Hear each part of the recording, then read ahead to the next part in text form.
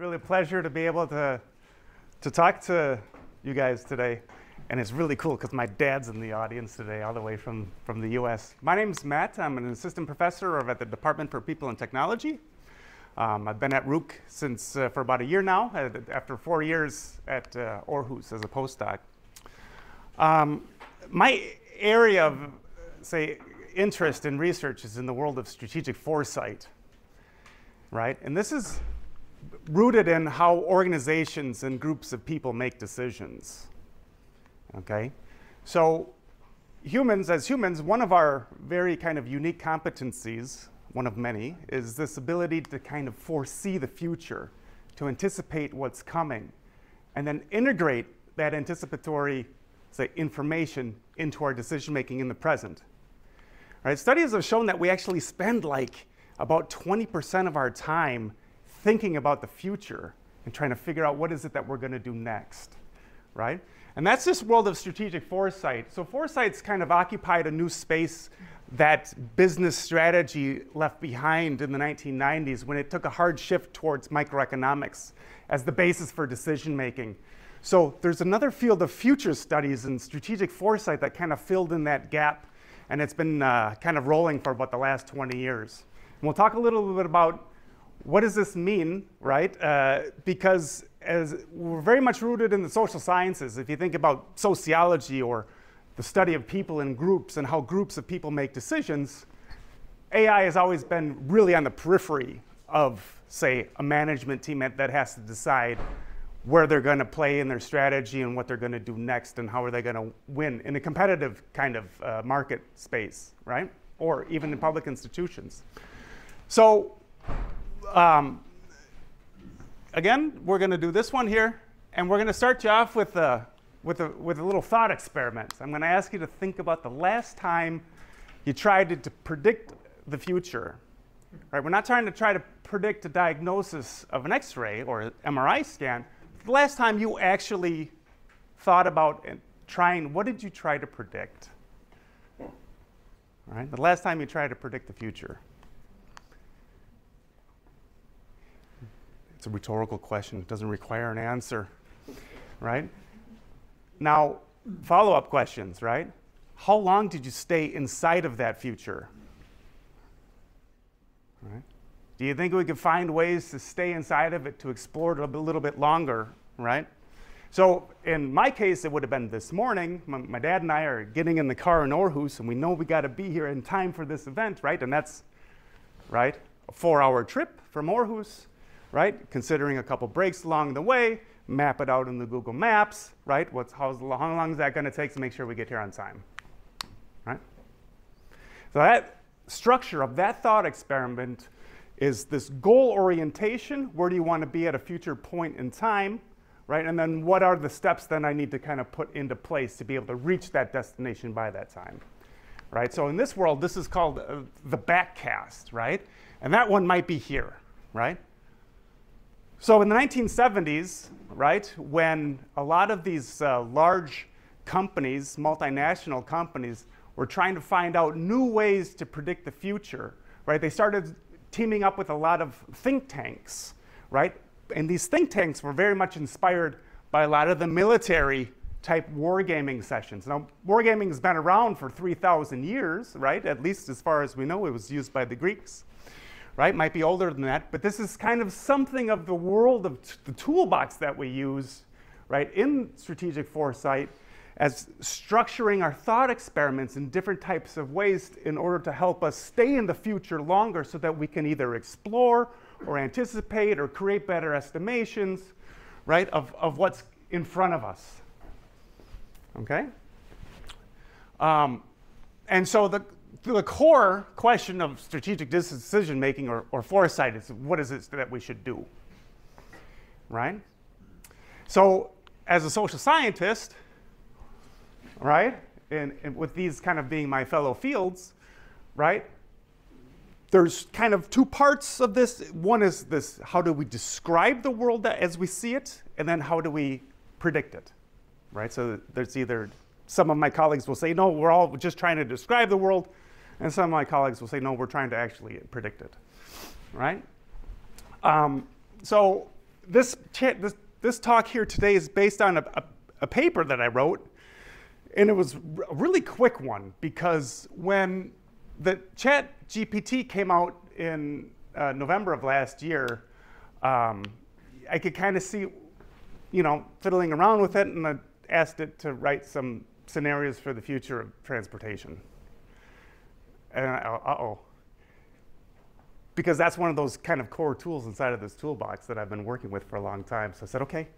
So I was playing with it on a Thursday, I wrote the paper on a Friday, and here it's coming out now as we speak. So if there's this theory of strategic foresight, it might sound something like this, is that everybody in this room or everybody in the world has some kind of mental model or say way of thinking about the way that the world works. And if we're able to harness these ways and collaborate a little bit differently through some of the structured methods behind these tools, then we can come up with better strategy. So there isn't, but if there was a theory of strategic foresight, it might sound something like that. And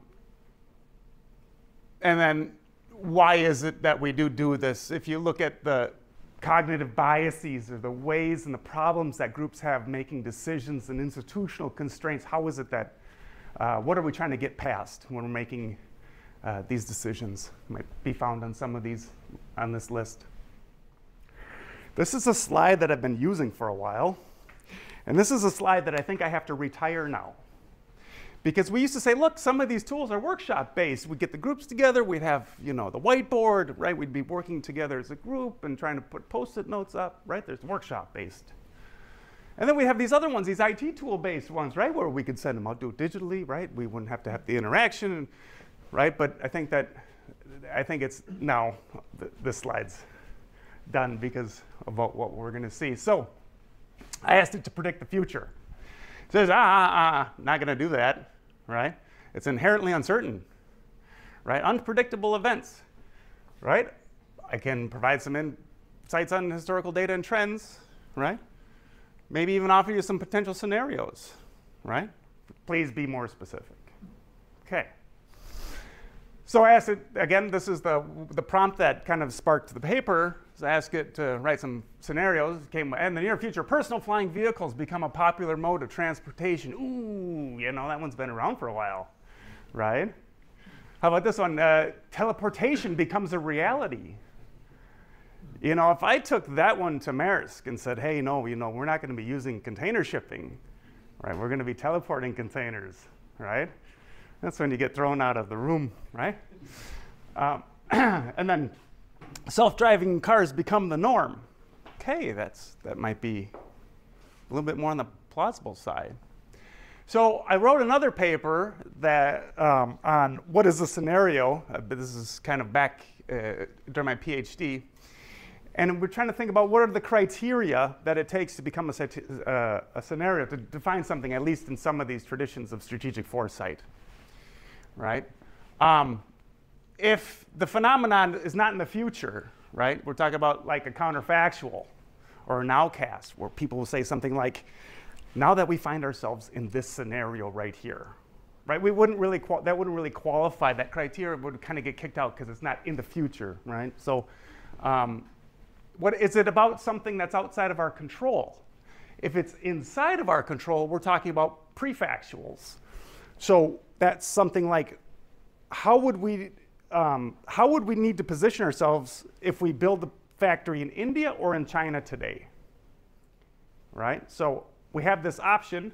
We could build a factory in India or China. What would our future look like, right? See, the structures of the thought experiment start kind of getting a little bit more, say nuanced. So is it a story, right? And if it's not, we're talking about like single point forecasts. What's the price of a barrel of oil at the end of the year, for example? It's not really a scenario. If you bound it with sensitivity and confidence, right, we're talking about a sensitivity analysis, right? Is it plausible?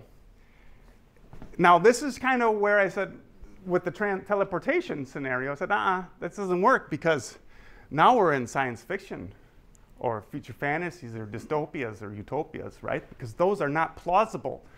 As an organization, is it really a good use of our time to plan for when aliens come to Earth? Well, probably not, because if that happens, you know, all bets are off. The world's so much different now that aliens are here that why would we really spend our time planning for it? So when we're trying to create these scenarios, and when organizations are creating scenarios for themselves to help them plan, right, it's important that they keep them plausible, right? And then we have them in systematized sets, and they're different for different reasons, right?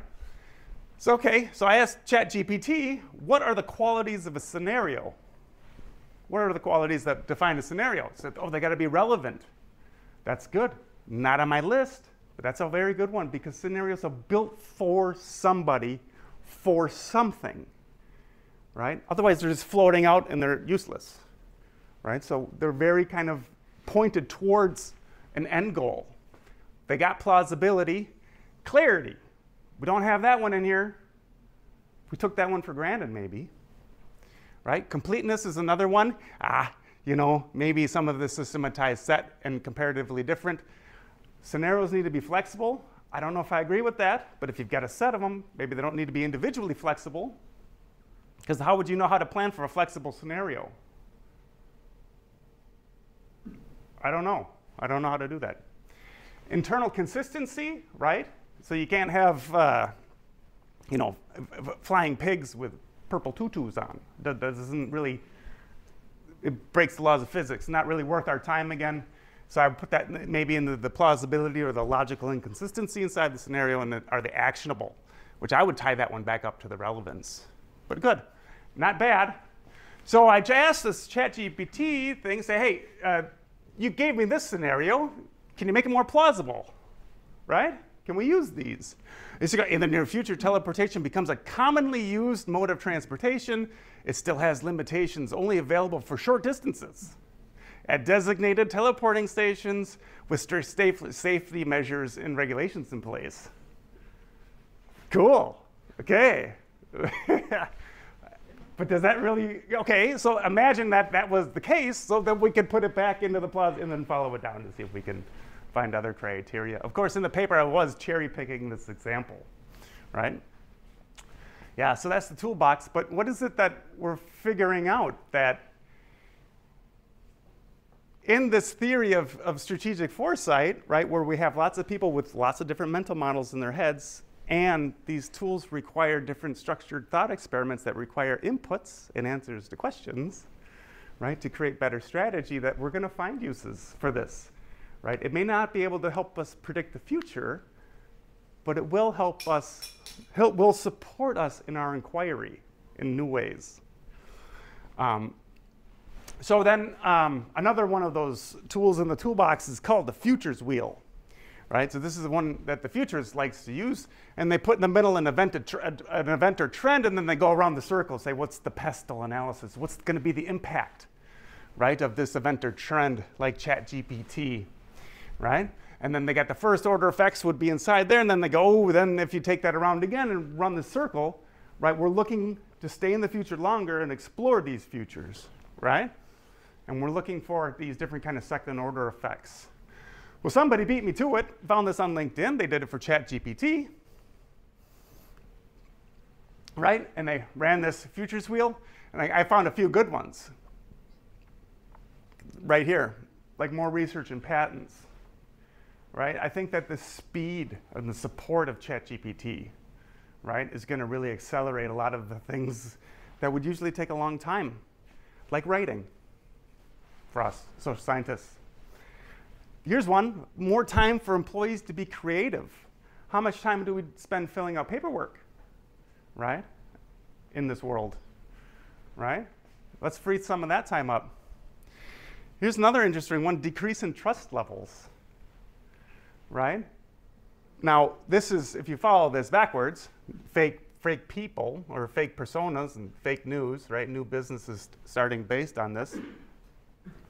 And I think that if you notice what's happening in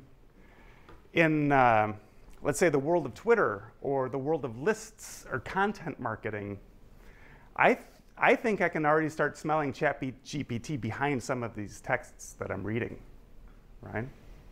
Like this feels unnatural, the way that this is written, right? And I think that there's a trust issue here now for the people who have been in marketing and sales, right, when they have to push out content marketing, I think that we're going to have even less trust in the messages that were being delivered now, right?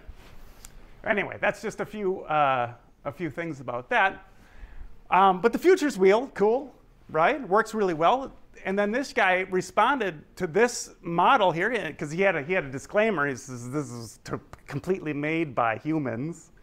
And this guy came behind him and says, okay, let's not make it by humans then. Let's see how it works. And he writes this prompt using the futures wheel combined with the pestle, blah, blah, blah, blah, blah. And here it comes, the answers, right? And you can use actually now the futures wheels as prompted by ChatGPT to try to come up with at least iterations of this stuff that we would use hours and multiple people's hours in workshops. And these scenarios that it's coming up with, right? These were workshop-based activities to come up with scenarios that were maybe perhaps a bit more plausible, but still raw material.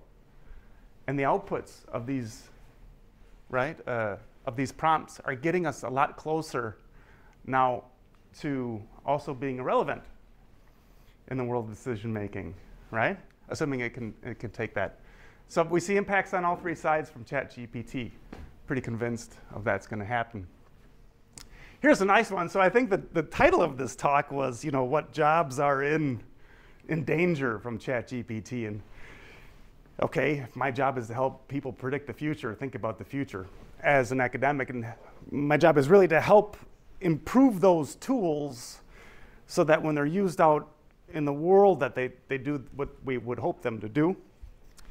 Here's a ask it to write a job application. So imagine somebody who doesn't have a job, right? But their job is then kind of to write job applications. So now even the people without jobs are not going to have a job because ChatGPT can write the job application for them. Right? Here's another one, HR and legal. Now this is a big business, by the way. Ask it to write a contract between two parties based on this transaction. Ask it to write a living will. Ask it to write an employment contract, a non-compete clause. That's the legal profession, right? That's their bread and butter when it comes to retail legal, right? I stop here for time interest, but I think that the message that I'm going to say is you guys, probably the people in this room have been saying this for a long time, that this is going to be this hybrid future. But as social scientists, right, in sociology, political science, even some of the more, say, humanities, I think that we're also now facing, I think, some of these changes from AI that we haven't faced before. Right, so we're kind of late to the party here, right? That I think that's been driven by the engineers and has been driven by the doctors, right? Up until now, like we've seen. So that was it. That was my talk. And I want to say thank you very much and for your time.